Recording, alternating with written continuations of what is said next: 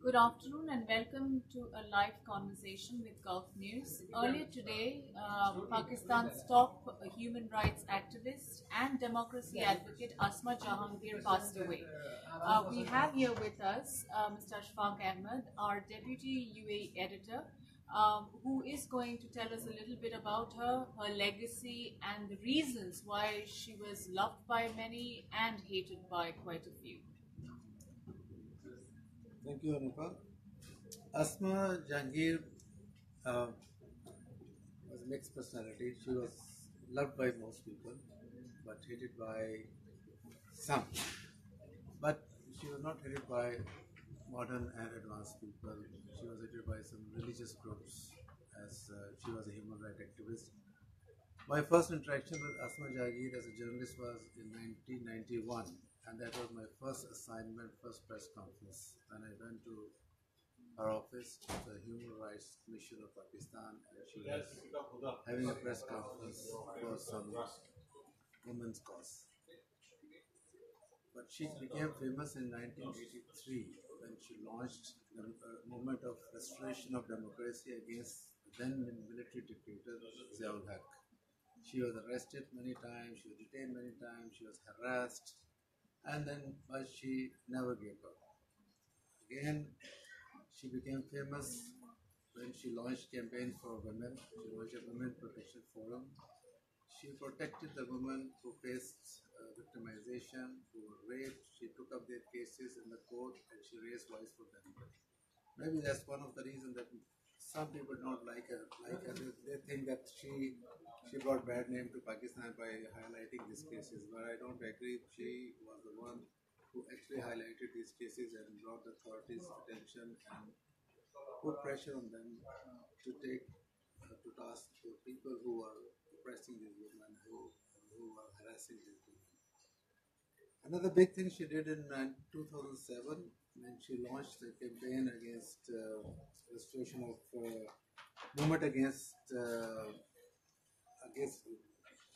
then President Musharraf when he suspended judges and introduced emergency and the lawyer movement she launched, and she was also detained then, house arrested then, but she never gave up. She was also the first Pakistani president of any law, she was a law general, and also uh, she, she always projected judiciary and was in favor of independent judiciary, but she was also against the outreach of judiciary. She always criticized them for outreaching their powers.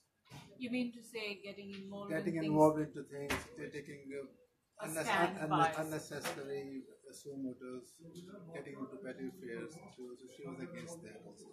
And I think she's also done a lot of work for the United Nations. Yes, she was. As a rapporteur for them. Yes, can you tell us because she was awarded by United Nations as well, and she was not like human rights activist only in Pakistan. She always raised voice in the world.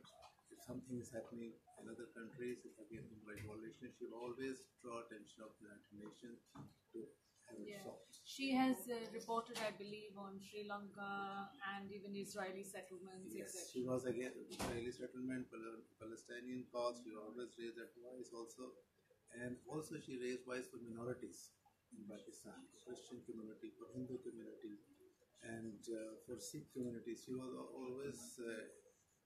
always propagated their cause. Okay. Can you? This is the political aspect, etc. But as a journalist, what is that you remember most about her? Your memories of working with Asma? It was very tough because Asma never forgave anybody. She was also a huge critic of journalists who failed to do their duties.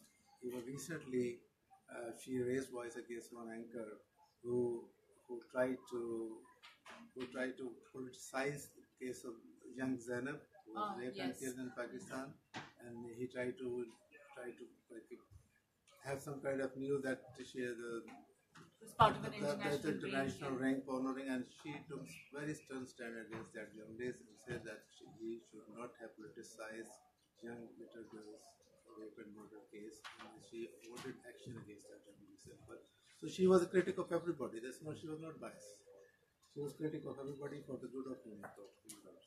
Is there a particular story that is to you kind of embodies your interaction with Asma? Some particular anecdote experience that you feel? I mean, whenever last time I met her, I bumped into her like at the Lahore airport, and she recognized me, and she talked about the issues, and she talked about UAE life in UAE, and generally.